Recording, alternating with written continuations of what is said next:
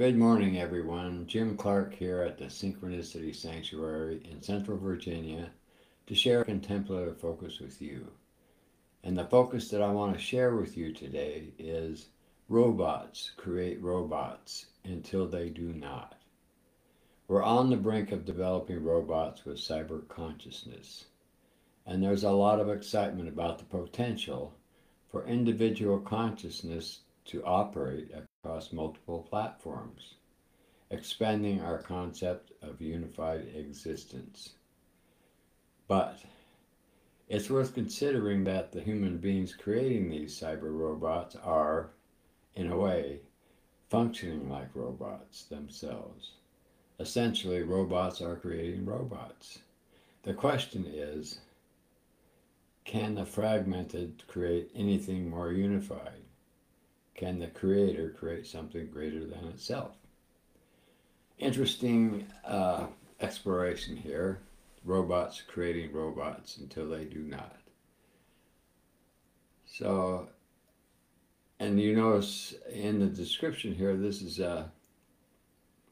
states here about the potential for individual consciousness. That's egocentric, fear-based consciousness operating across multiple platforms. But how many platforms do you need before you can unify anything? Or is that even related to unification? In my experience, it is not. It is just more of the same fragmented, conflicted, limited human experience as long as you're tied to it, the limitations of an egocentric experience. The ego, consciousness pretending to be what it is not. It's consciousness already. You can't, in my experience, consciousness, the fundamental stuff of what everything is made of, the earth, the universe, everything is being created out of unified consciousness. Consciousness is unified. That's all there is. There's nothing else. Which is why consciousness, when it is experienced, is one of the greatest experiences any human being can have. In my experience of this, it was life-changing. Once in my life, I touched upon this in its purity and in all of its presence. And it changed my life forever. Nothing else could come close to changing the way I lived, what I would consider pursuing, etc., etc. My whole life took a whole different direction after that, and it still is. Because what I have done in the years since then, which is about 40 some years ago, has given me a whole new experience of life that is not connected to the ego. Even though I still have an ego, you have to have an ego to be here as a human being. But going beyond, going beyond that limited experience of conceptual realities demonstrates that unified existence cannot happen with concept. It must be grounded in your moment-to-moment experience, because unity already is here. We are made of unified consciousness. We're just pretending that we don't, that we're not that consciousness. We're not aware of it. Egocentric experience is limited so that you can't know that until you're ready to know that. And when you're ready to know that, you will have an awakening experience. It will touch you. You'll explode with bliss and love, and then you'll want nothing else ever again but that, what you really are. So it's interesting that creating more fragmentation, which is the multiple platforms that we could operate under, according to this idea of cyber consciousness, whatever that's supposed to be, would have any significant change other than to increase the fragmentation and differences that already exist in this world. We've seen that demonstration with our latest election process here, and you can see the polarization in this country, the United States. But we can always find places in this world where there's polarization being amplified for whatever reasons. Concepts are just that. They're just concepts. They're not real. And to try to create something unified out of concepts demonstrates a lack of unified experience. If you have experienced unification, you'll know better. There is no way out of fragmentation when you use concepts that are the tools of fragmentation. And so, in short, my answer is robots create robots until they do not, and that means when they evolve to a point where they have the experience of the truth of who they are and what life is. When they reach that, they will reach back to the traditions that come from the East and have been thousands of years old. You don't have to create what's already created. You just have to get in touch with that. And to get in touch with that, you have to discreate the mind. The mind, the God of egocentric existence, and one of the driving engines behind fragmentation and creating our differences. So it's actually a simple question. It just challenge you in terms of where your feet are yourself. Do you think that this is an argument that's worthy of a lot of contemplation? I don't. Robots create robots. What I think of immediately is the way the human world has existed and continued to exist in terms of parents recreating themselves as much as they can with their offspring.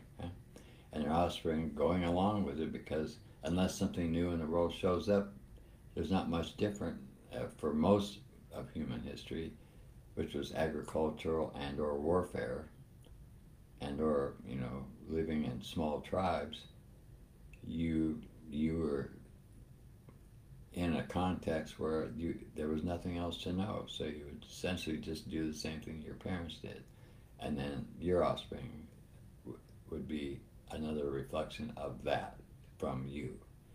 And so it's just very repetitious for a long period of time. But now we've had many different creations that have changed the world significantly in terms of technologies and the internet and the explosion of information.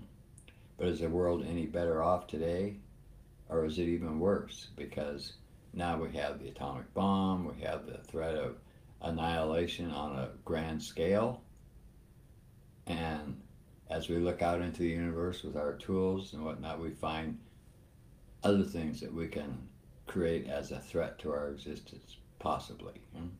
So what are we really gaining from any of this that's worth the effort in the long run? Just more robots and more fear-based living with new discoveries to help boost the impetus of the fear factor in our existence. So robots creating robots until they do not is simply what has been going on forever in this world, except it misses one big point here, or does not address that point, let's put it that way, and that is the evolution of humanity towards unity consciousness, which is already happening. It's a creation game, as our teacher taught us, and wherein consciousness consciously intends to pretend like something it is not, to evolve itself once again over many lifetimes to what it is, and in that process it amplifies its own bliss. When you spend a lifetime, or a good part of your lifetime, or many lifetimes I should say, within re-experiencing the limitations of ego and the suffering that comes with that, And then when you finally have a breakthrough and evolve yourself to a unified consciousness in some way, that experience itself is so powerful and so great. It is the celebration of consciousness rediscovering itself. And that's what the game is all about. It's a celebration. It's not, has little to do with what we think is very real and very important. It's not. It's often been said that I think it was a Sufi tradition that I came across when I first began to meditate myself, that it's people should cry at birth and they should celebrate at death, because being in this world as a human being is not a pleasant experience for the most part, and it's not supposed to be.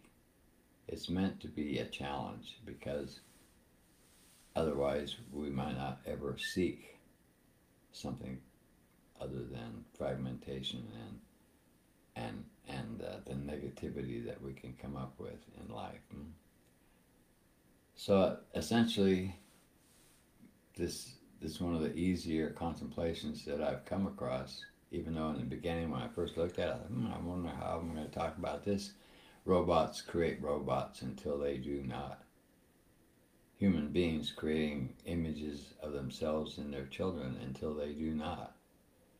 And this would be, of course, if you were illumined, if you had a direct experience of your truth, of the consciousness that you really are, then this is what you would want for your children, insofar as, even though you can't force children to have an experience, that their time will come when it comes, but your example to your offspring and your love for them would be radically different and could give them an experience that would in some way inform them that there's much more to life than what they see and what they experience.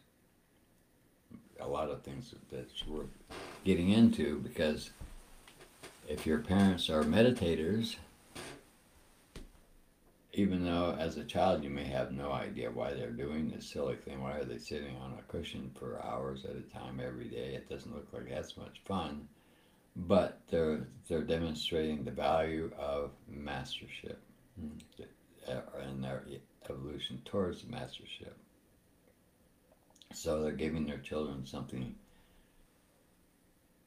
a hint, to say, of something that's worth the effort and the time and the practices that they are demonstrating to their children. These are robots that have been discreated because they've had a breakthrough experience. They now know that unity consciousness is who they really are all along anyway. And they're just trying to establish a constant experience of that truth. And this is the evolutionary process of the human experience. Simple enough, but challenging as well. And this is what the world is really moving towards, even though what the egocentric experience demonstrates and shows is that there's so much more to be afraid of, when in truth, it's just reaching a point of exaggeration.